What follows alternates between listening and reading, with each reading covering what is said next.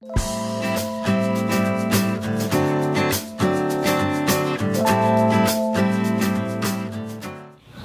I'm Blake, President of Master Wholesale. Today we're here to discuss which one of these three blades is the best porcelain blade on the market today.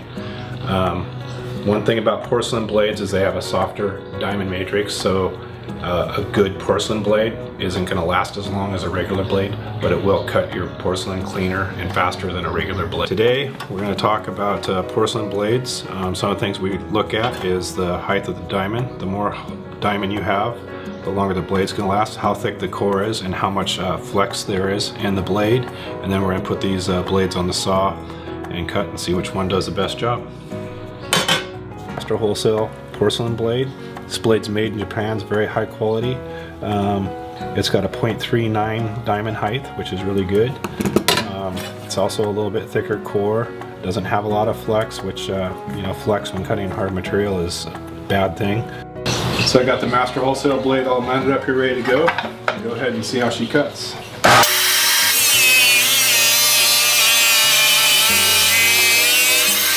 The next blade we're looking at is the razor.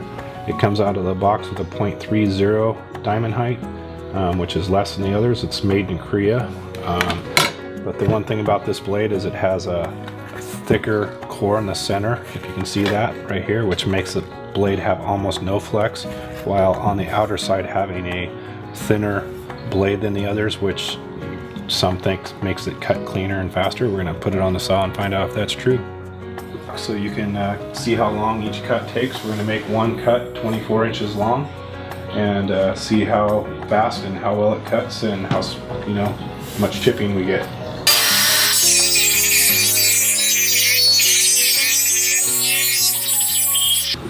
So the next blade we're going to talk about is the Alpha blade, also made in Japan.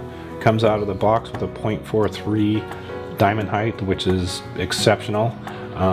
The blade is got a thicker core, almost no flex at all, which is really good. So let's go ahead and put it on the saw and see how well it cuts. Okay, so we have the Alpha blade in the saw ready to cut. We'll go ahead and see how she performs.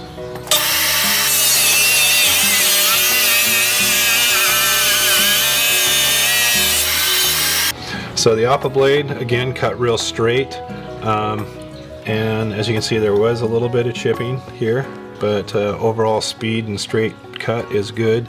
I would say it's pretty close to being about the same as the T3 razor in the fact as you know, in the amount of chipping that's going on here, but maybe not quite as fast cutting. So we're looking at the cut here made by the T3 razor. It's a nice straight cut. We used a porcelain tile that is glazed. The glazing will kind of show off any chipping or highlight any chipping that we have. As you can see, when we get down here, there's a little bit of chipping right through here. Other than that, the blade seemed to cut real straight and pretty smooth overall, but was a little bit of chipping on the edge. So the Master Wholesale blade, as you can see, had quite a bit less chipping than the other blades. Although it did have a little bit of chipping right here.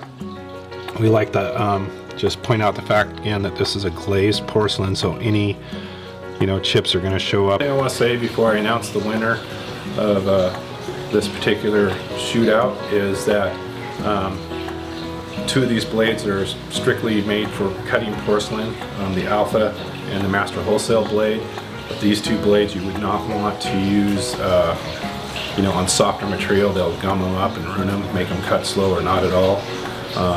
The razor can be used on multiple different surfaces, so that maybe makes this one a little bit more valuable. So at the end of the day, if you're about cutting fast and getting the job done quickly, the razor is definitely the fastest and can also be used with other materials. The Master Wholesale porcelain blade, if you're about the quality of cut in terms of no chipping, this is the best blade.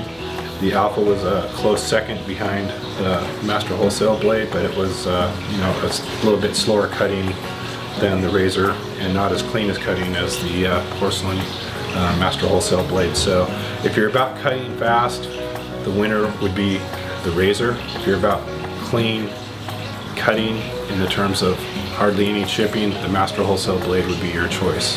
So hope that gives you some information you can use.